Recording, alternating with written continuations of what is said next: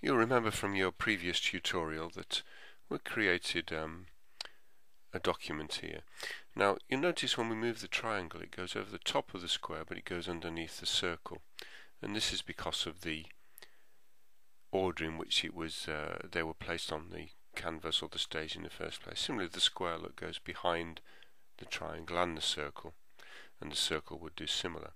Now if we don't want that, it's quite easy to insert some code to stop it from happening.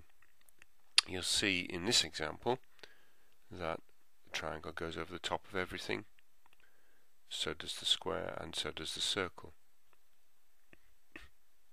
And this is because of a very simple piece of code called swap depth. We go to the actions panel, the actions frame 1, and have a look at the code.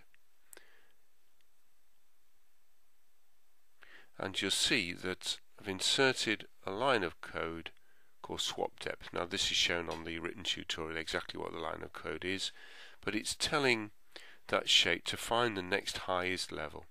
In other words, to find its next highest level and to make sure that it goes above the next highest level, which is why the triangle will go over the top of everything.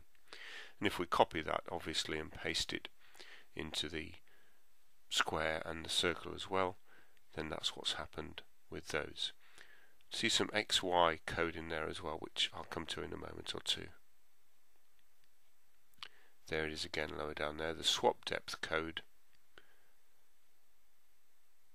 in the place where it needs to be, just after the reply text. Now you'll also notice now what happens is when we move this triangle, if you put it in the wrong place, it snaps back to where it started. If you put it in the right place, it'll stay where it is, and then you won't be able to move it at all. Same with the square, it snaps back unless you put it in the right place, and the same with the circle. And again, this is a piece of code which we're going to show you where it was in a few seconds, which looks at the Z index. The X and the Y are the two-dimensional, the Z is the depth, and we tell it just here where to start. Again, these codes are on the page for you to copy.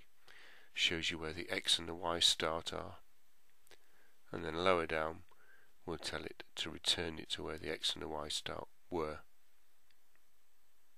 to begin with, which snaps it in, and you do that all the way down.